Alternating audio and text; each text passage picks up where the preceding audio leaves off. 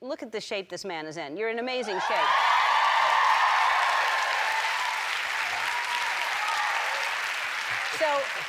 So you wake up every morning at 3 a.m. Tell everybody your routine. I wake up at 3. I go down to the kitchen. I make egg whites, Ezekiel bread, almond butter with a little avocado. Every morning? Every morning. I go downstairs. I work out for about an hour with my buddy Jonathan. I come up. I have a shake. You make someone get up at that hour to work out with you? Yes. And then I had to say to him today, am I training you?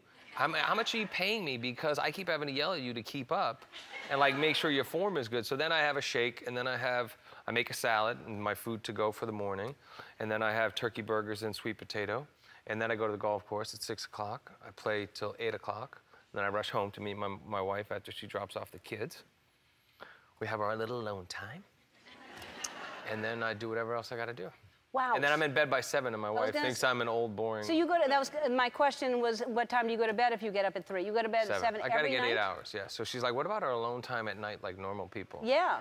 Not 10 o'clock in the morning. That's what I would ask you. Yes. I mean, so every day you eat that cleanly? Yes. And that's what so you don't have a chef, you do all your cooking yourself?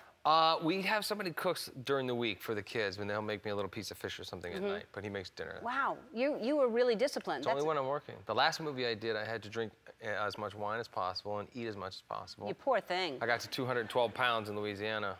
Well, that'll do it. It's a lot harder to get rid of it than it is to put it on. Yes, but you have muscle memory, so I'm sure it's easy to get back to it, right?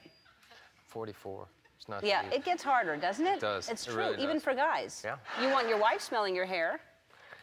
I got another trick for my wife.